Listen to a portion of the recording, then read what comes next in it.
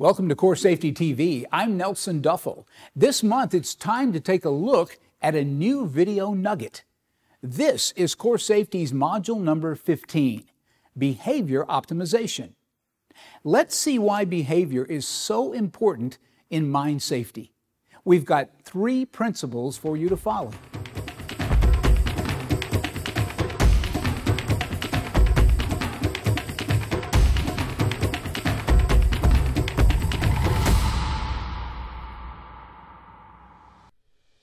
CORESafety's module number 15 focuses on how to minimize unsafe behavior at a mine operation.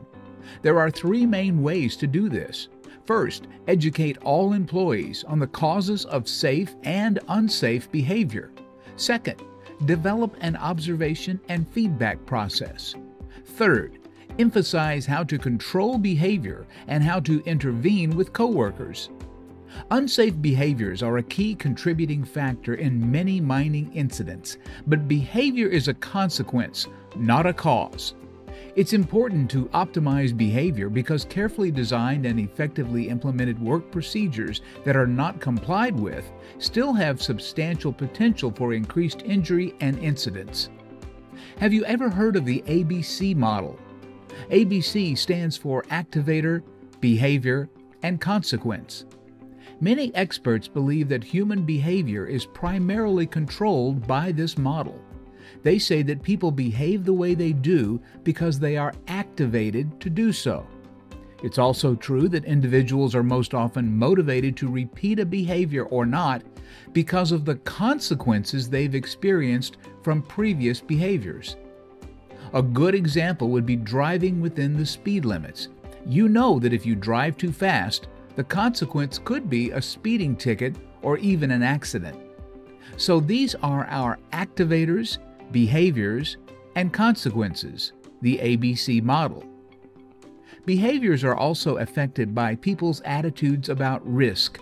This knowledge helps us to minimize unsafe behavior by making workers aware of why they behave the way they do, what is considered a safe or unsafe behavior, and what can be done to minimize those unsafe behaviors. Now here's how to encourage safe behavior. First, educate employees about the causes of safe and unsafe behavior, how to control their own behavior, and when and how to intervene with coworkers. Second, develop a workplace observation and feedback process. This should be confidential and voluntary, but you should collect observation data for analysis. Third, apply the ABC model to include an emphasis on general safety and health activators and consequences.